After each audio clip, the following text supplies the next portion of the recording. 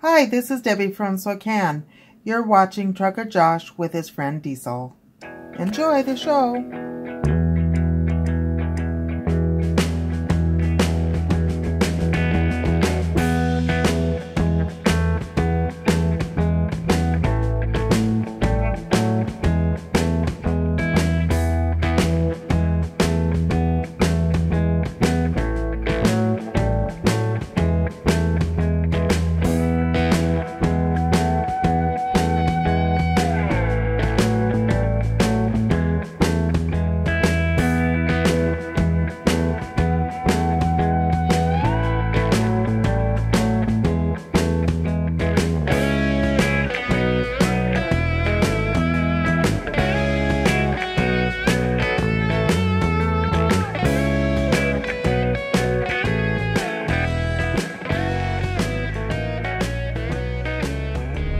Good morning, everybody. We're in Radisson, Saskatchewan. We're about 9 to 10 hours from home. We're gonna get home tonight, but we're gonna have to hurry. So I'm glad you're here with me. I'm gonna need some company because it's gonna feel like a long day. As few stops as possible.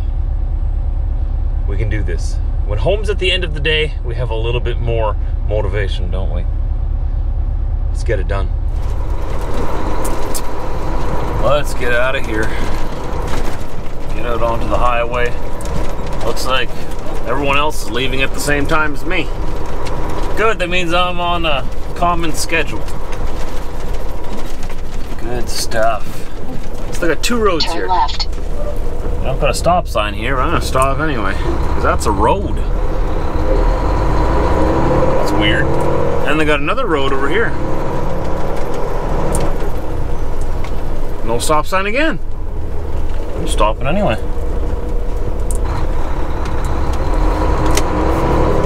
Turned my signal on a little late there. Whoops.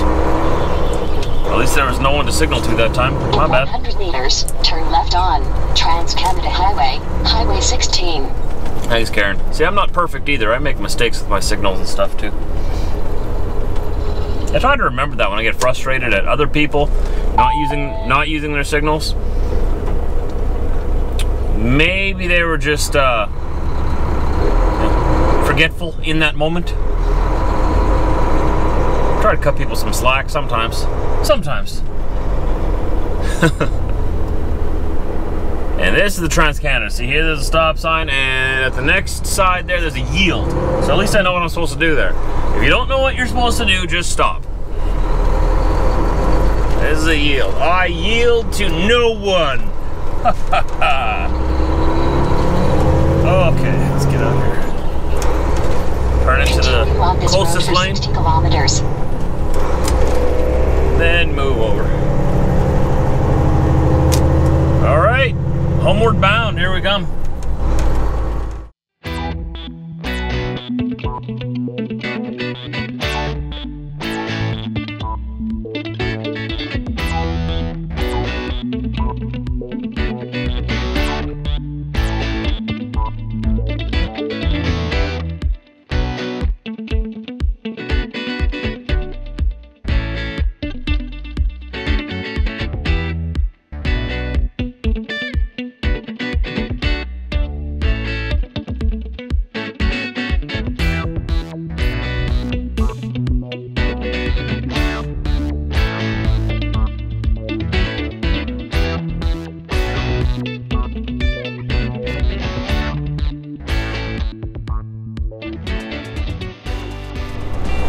Regina, Saskatchewan, the capital of Saskatchewan. Is that what I was gonna say? It's Saskatchewan, Saskatoon and Saskatchewan.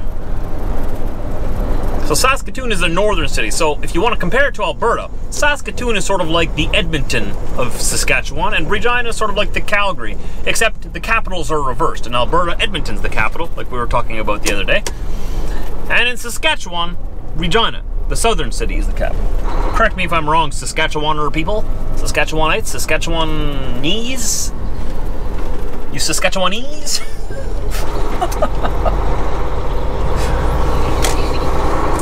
How about we just call you Rider people, Rider Nation? That'll make you happy. Their football team here, it's like American football, but it's Canadian football. It's Continue on on this road. Karen, I'm telling a story again.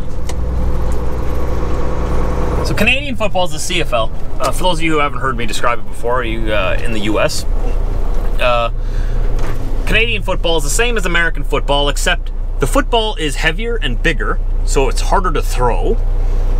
The end zone is bigger, and you only have 3 downs, not 4. I don't know what you guys need 4 downs for down there. I don't know. If you can't get a touchdown in 3 downs, I don't know. Well, why do you need the extra one, right? So we have 3 downs, bigger ball, longer end zone. Same thing other than that, for the most part. The CFL is pretty much the farm league of the NFL. Some people get mad if I say that, but you know, it's the professional football players that couldn't make it in the NFL that come play for the CFL. All right, that's just my opinion. I'm just gonna throw that out there. I'm not a big football fan. I don't watch football. In Manitoba, our team is called the Winnipeg Blue Bombers, and they are the arch nemesis and arch rivals of the Saskatchewan Rough Riders, or just the Riders. They call themselves Rider Nation, and Saskatchewan is passionate about their riders. You don't come here and diss the riders, okay? And bad things will happen to you. You just come here, you smile, you nod. You got nothing as good to say about the riders, just don't say anything at all. These people are serious here. There's even some of them infiltrating Manitoba. You know who you are. I work with some of you. Very passionate about their football. It's a friendly rivalry. Whenever they play, we call it the Banjo Bowl, I think. But like I said, I don't follow football that much. Where was I going with this? I forget where I was going with this, but oh yeah, we'll just call you Rider Nation, Saskatchewan. That'll make them happy. I totally forgot what I was going to say after that. Totally got sidetracked there. I'm not in this whole rivalry thing because, like I said, I don't follow football. I'm more into hockey. And speaking of hockey, you know what I'm going to say next. You know what I'm going to say next. Such a shame that Don Cherry was fired. I said it. There you go. You want to know my opinion? I was mad. I'm still mad. I'm sure I'm still going to be mad when this video gets released. He is a legend. He's been broadcasting Coach's Corner and on Hockey Night in Canada for 38 years, longer than I've been alive. I grew up watching him every Saturday. It's a part of my childhood. And he messed up his words. He meant no bad, and everybody knows it. And then his partner, Ron the Coward McLean, just threw him under the bus the next day. So from now on, between intermission, or in the intermission of Hockey Night in Canada, they got a new show. It's going to be called Coward's Corner with Ron McLean. So upsetting. So upsetting. The outrage mobs got him. They got him. And it's so bad, it's so sad. Because the majority of Canadians loved him. It's just the few people up in their high ivory towers in the big cities of Toronto, they thought he was a little bit controversial. That's what made him so awesome. That's what made it interesting to watch. What's he gonna say today? We don't know. I wonder what's gonna happen next week on Coach's Corner. Oh, pardon me, Coward's Corner. I don't know who the new host is gonna be, or if McLean's gonna do it. I'm being a little hard on McLean here. I know he was just trying to save his job. He was just trying to save his job. McLean, if you're watching this by some random chance, disappointed, buddy. Disappointed. Why would he be watching this? I don't know. Somebody knows him. Might share it with him. Look at this, Trucker Josh called you a coward. Sorry, bud. I mean, that was kind of cowardly. I'm sorry. Nothing well, I guess it is personal. You threw your buddy under the bus when you knew he meant no ill. You know he didn't mean anything bad. You could have clarified and defended him just a little bit, but I'm mad right now. I'm so mad. But, you know, Don's 85 years old. I'm sure he's ready to retire. It's just so bad, so sad that he didn't get to go out on his own terms, you know? And he went out like this, and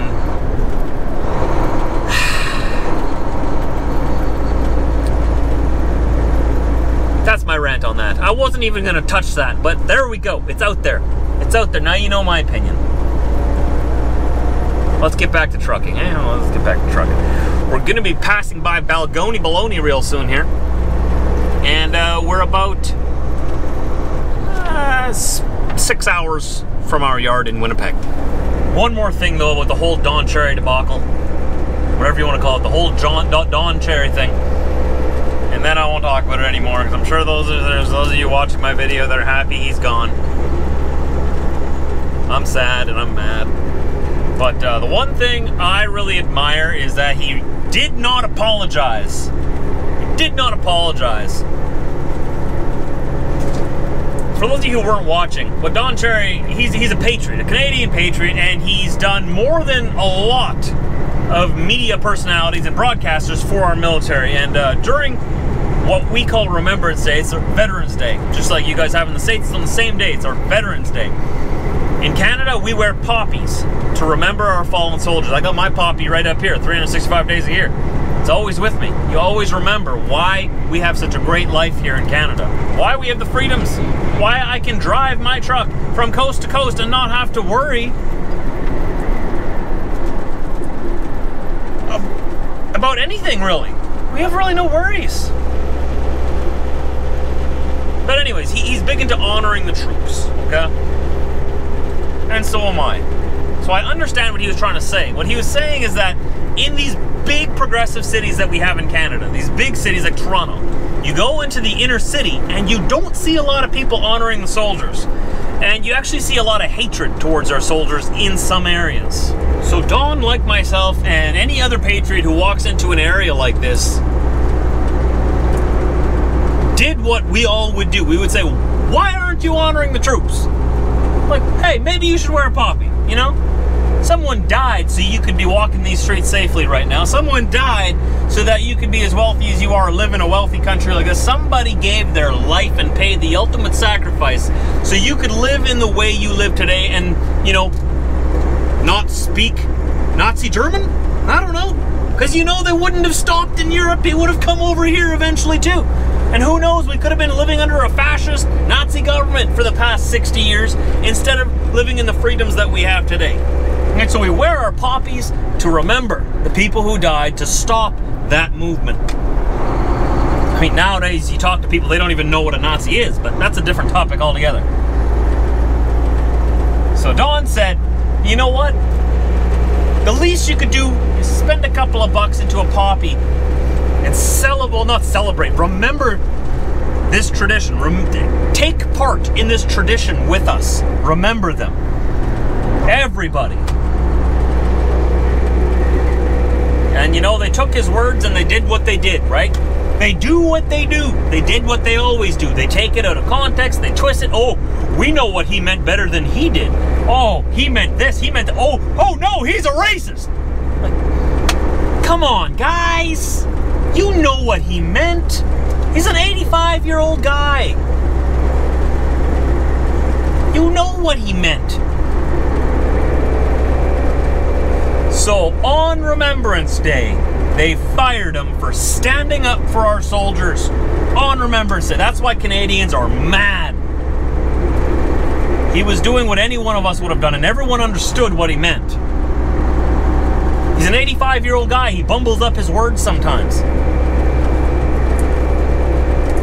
But he has done more for our country than a lot of these people whining and complaining. Oh, I'm just so mad. Anyway, that's the whole story. They fired him after 38 years.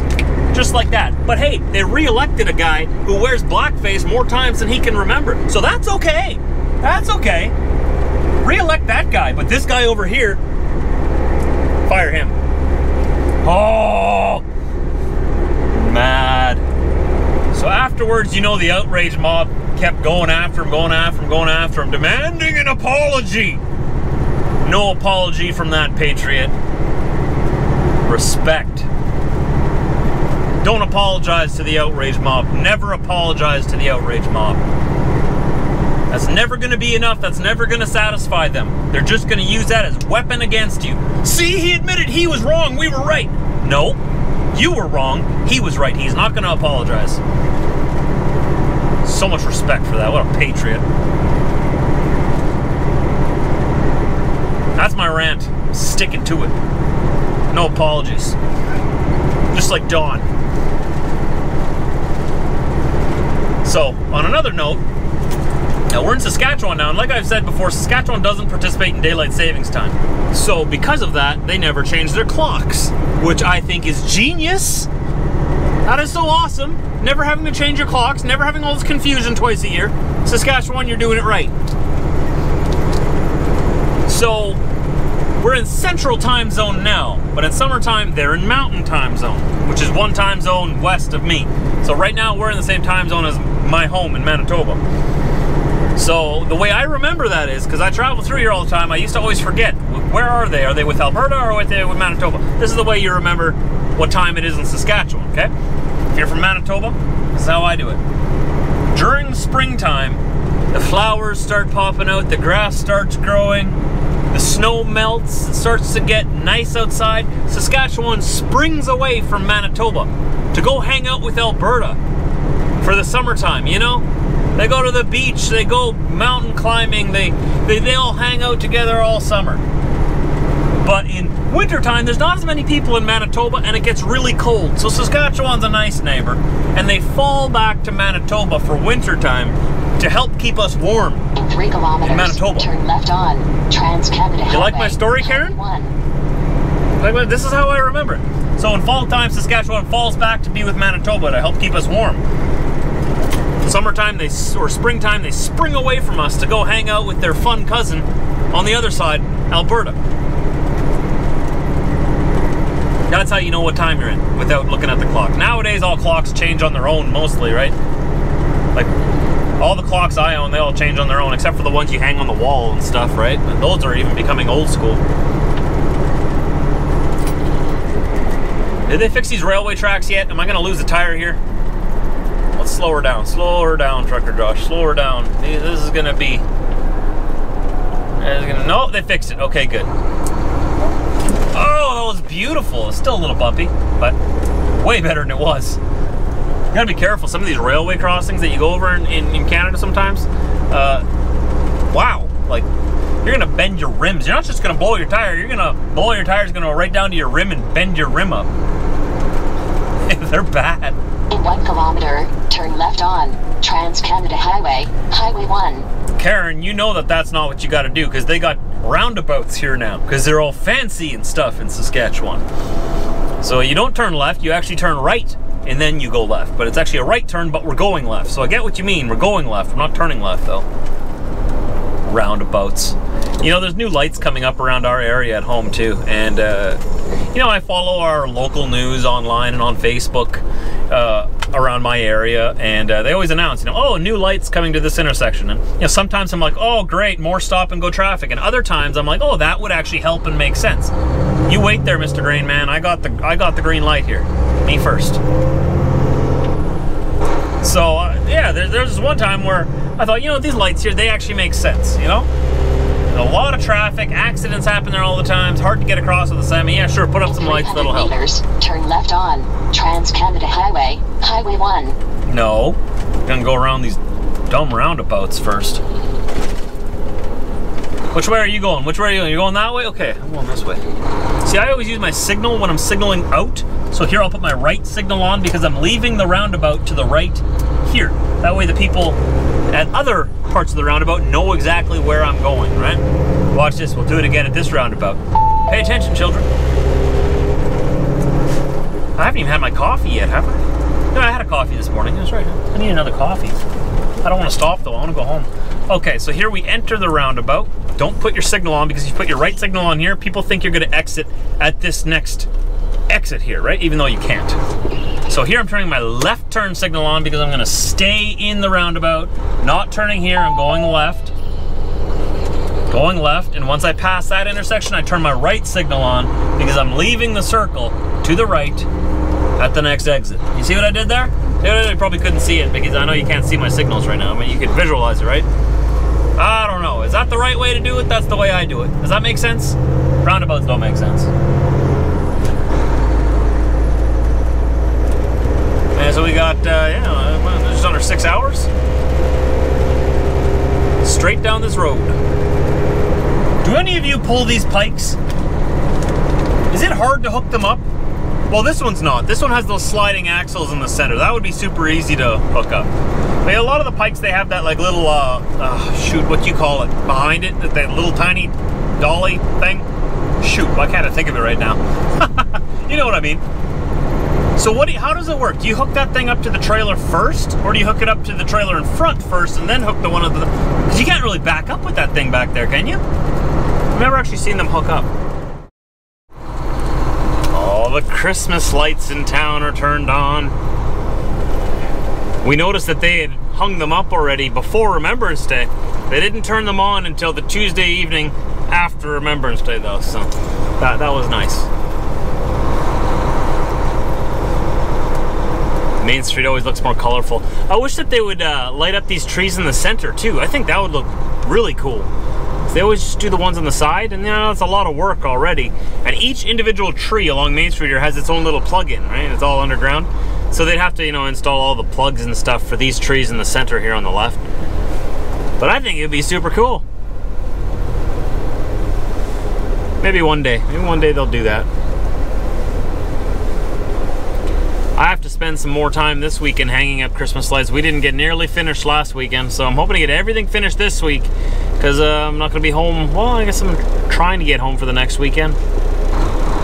But I don't know if I'll make it or have time to do anything more. So I'm going to try to get everything done. We got to get the rest of those red and green lights all the way around our house, and then all the way around the garage, and then see what we have left yet. We have a bunch of other lights we want to hang up and maybe wrap around our porch, the pillars on the porch and stuff, and the banister.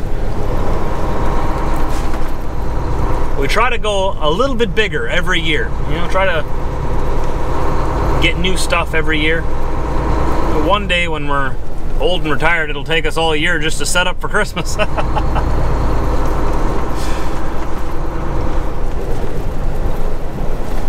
Maybe by that time we'll like have won the lottery or something, and we're gonna pay someone to do it. Now that takes all the fun out of it. I'm just gonna retire and do it myself. That'll be my job, getting ready for Christmas.